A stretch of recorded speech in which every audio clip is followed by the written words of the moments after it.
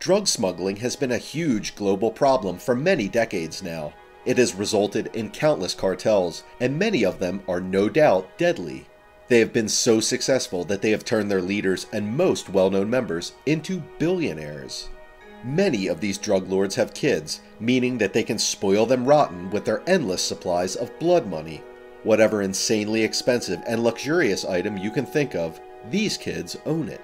Hey guys, welcome back to the Crime Analyst. If you are new to the channel, subscribe and click the bell to never miss out on any of our latest uploads. Jesus Alfredo Guzman is the son of Joaquin El Chapo Guzman. Even though El Chapo is behind bars awaiting trial currently, he has been in and out of prison multiple times and is no stranger to escaping from jail. That's how dangerous he is. Moreover, Jesus is currently helping his brother Ivan run the cartel. Unfortunately, Jesus does not seem to have inherited his father's intelligence and flair for business. It seems that Jesus has really let being the son of a drug lord go to his head. Jesus Guzman is usually seen on Twitter bragging about his lifestyle and how he's basically a narco-billionaire. But on one occasion, Jesus foolishly revealed the location of a fugitive who was then caught by police. Ivan Archivaldo Guzman is one of the many sons of El Chapo.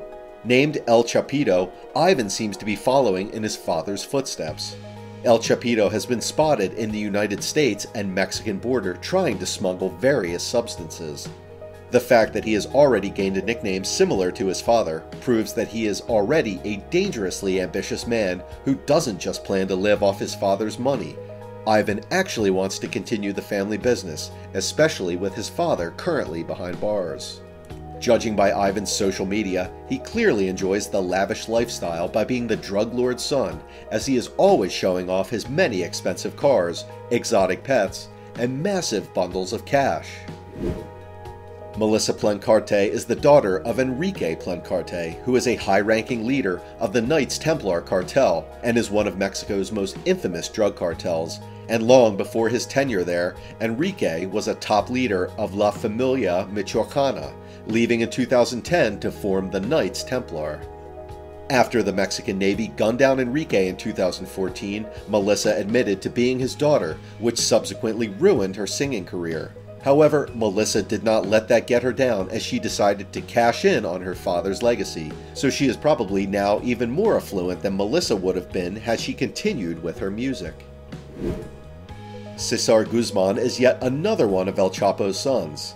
El Chapo is Spanish for a shorty, however, do not let the drug lord's short stature fool you, as he led the Sinaloa cartel and made it one of the world's largest drug trafficking operations that is also present in over 50 countries. El Chapo has many kids, but he's made every one of them able to afford a lavish lifestyle due to all the money.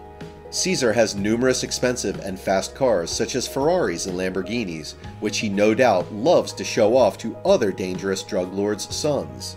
Cesar also has access to loads of cash and plenty of weapons. He even keeps exotic pets such as tigers. Sebastian Marroquin is the son of the famous drug lord Pablo Escobar. Everyone knows Pablo Escobar, Colombia's most infamous and successful drug lord. He is so famous and well known that he has been depicted multiple times on both the big and small screen. When Escobar was killed, Sebastian claimed he would avenge his father's death. However, he never quite got around to doing that.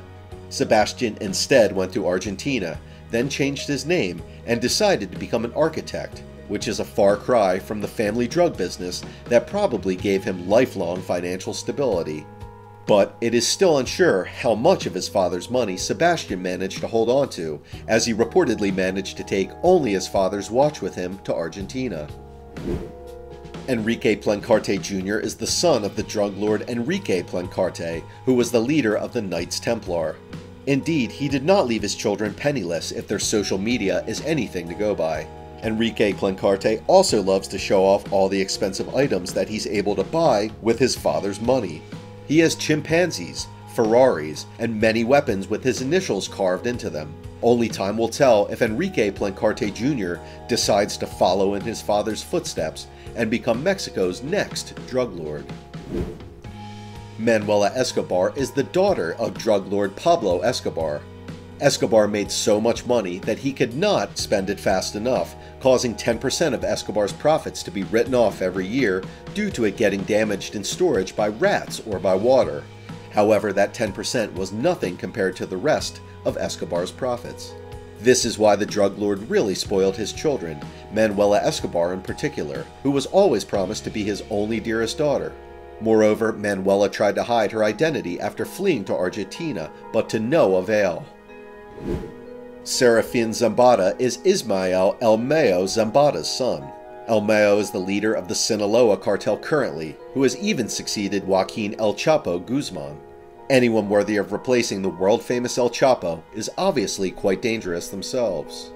Ismael is a wanted man currently, having been featured on America's Most Wanted with a $5 million reward offered for his capture. And his son Serafin clearly has a lot of power and wealth himself. He is married to another drug lord's daughter and is clearly starting to follow in his father's steps as the DEA arrested him for trafficking various drugs. Francine Lucas Sinclair is Harlem drug lord Frank Sinclair's daughter. Frank Sinclair led one of the biggest drug rings in the United States and was reportedly the very first person to break the monopoly of the Italian Mafia. The drug lord never used any middlemen. Instead, Sinclair bought heroin directly from his source in the Golden Triangle and then smuggled it himself back to America. Thanks to this, his daughter Francine was spoiled when growing up, never having to ask for anything and being given everything Francine could want and more. But her world came crashing down when she saw her father being arrested, as she genuinely had no idea her father made his money through drug smuggling. Naturally, this took Francine a long time to come to terms with, but she decided to write a book about the ordeal once she did. Joaquin Guzman Jr. is, you probably would have guessed, one of the many sons of El Chapo Guzman. Not only is Jr. named after his father, but Joaquin also seems keen to follow in his father's footsteps and be involved in the Sinaloa cartel. Until that day comes, he is more than happy to simply enjoy the lifestyle funded by his father's money. He is able to easily afford luxury cars, pet tigers, and various bejeweled guns just like his many brothers. El Chapo has probably reached Escobar's level of wealth, meaning that all his sons are able to live like true drug cartel royalty. Intimidation and fear will get you really far in the cartel world and set you up for life. What are your thoughts on this? Let us know in the comments section down below what you think about today's video. If you liked this video and found it informative, then be sure to give this video a big thumbs up. Also, if you do not want to miss out on any new future videos like these, then be sure to click on the subscribe button and turn on the notification under this video so that you are notified the next time we upload a new video. Thanks for watching, guys. We hope you have a great day today, and we'll see you in the next video.